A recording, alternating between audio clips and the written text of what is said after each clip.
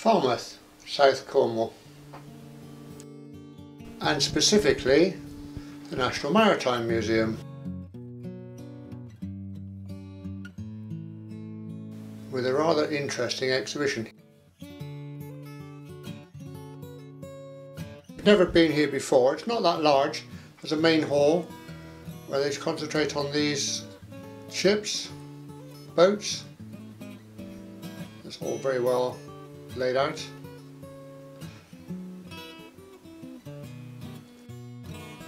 Oh, lots suspended from the ceiling, and there's all sorts here, from power sail to rowing. That's power, kind of. A bit crude. They hang quite a few from the ceiling, and that's an old plank boat. Amazing. The flat bottom craft. Another view of the main hall. An Olympic sailing boat, 1968. It looks slightly complicated, doesn't it? Somewhat complex. I thought simplicity was supposed to be the answer. Look at that lot. And I trust that that thing had a stronger bulb in it when it was at sea. I guess it probably did. There's an exhibition here on Tony Bullimore, who, as you might know, got trapped in his upturned boat in the South Atlantic.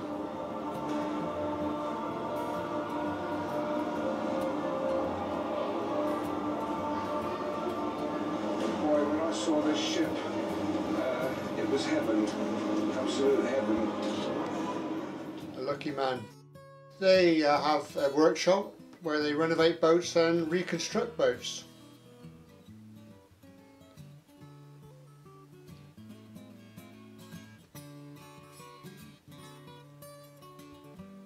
And in the side galleries, all things Cornish, as you would expect.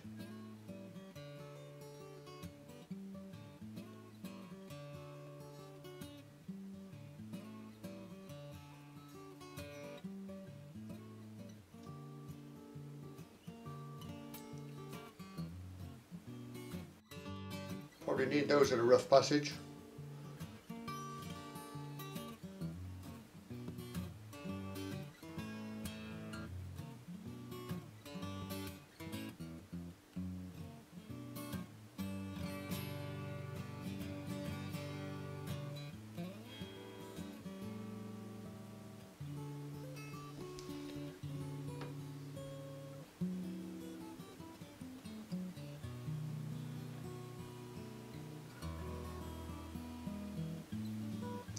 You can always pause the video if you want to read more.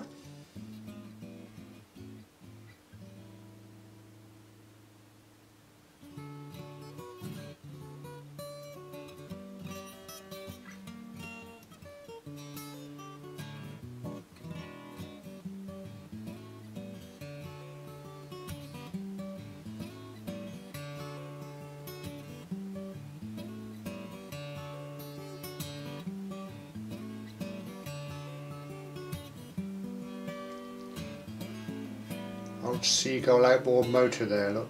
Wow.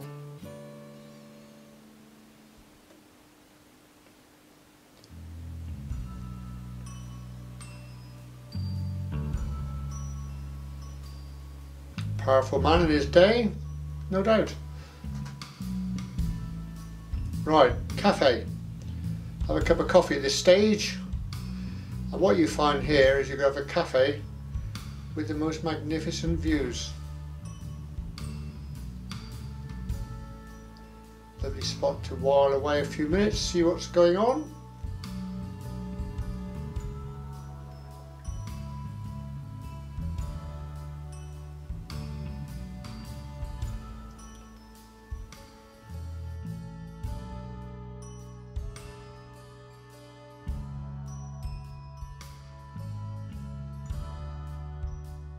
And if that whets your appetite, then you can always go up into the crow's nest,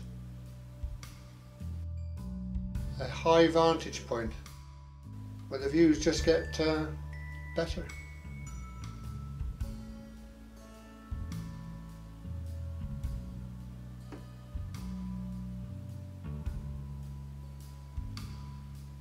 Lovely old vessel.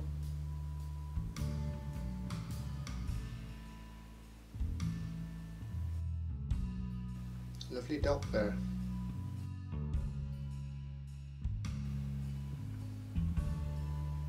And you've got the old fortress and the new. I think someone said that's a swimming pool. Meanwhile, back at work.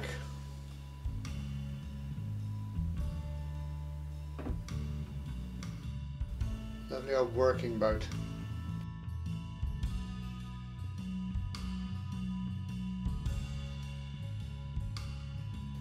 And if height isn't your thing, we can cope with that as well, because you can go below water. Just follow me.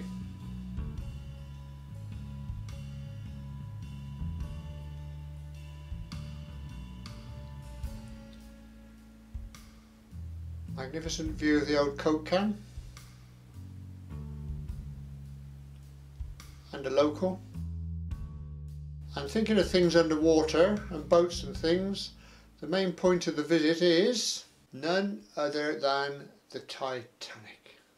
Well, not actually the Titanic, but some bits and pieces connected with it, such as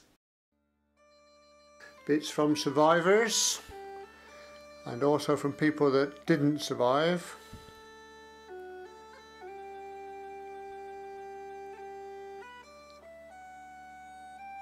The timetable for the Titanic, which of course it didn't keep to because it sank. But the main exhibit is undoubtedly this, a full-size replica of a Titanic lifeboat, and it is enormous. Until you've actually stood and looked at it up close, you don't realise just how big it is. But I guess to hold 60, 70 people. A genuine Titanic lifeboat.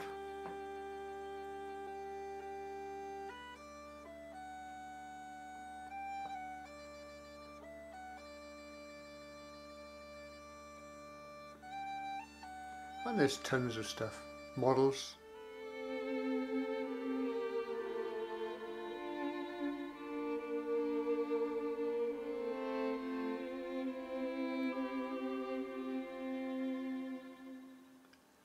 Posters.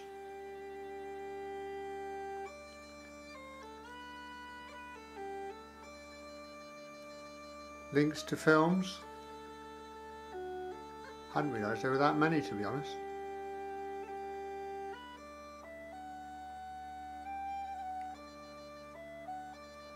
Clive Cussler.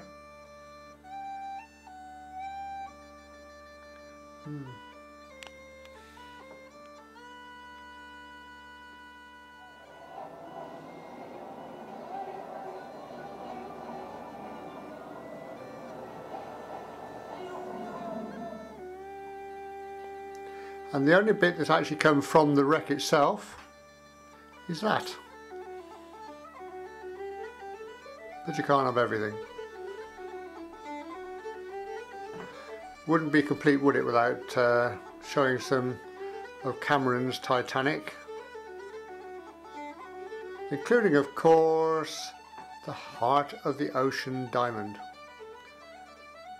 Funny, I thought that got thrown away.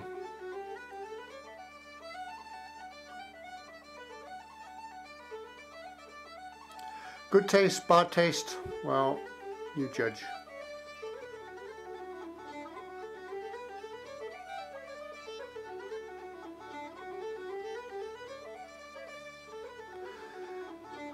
But one thing's for sure, the Titanic will never be forgotten.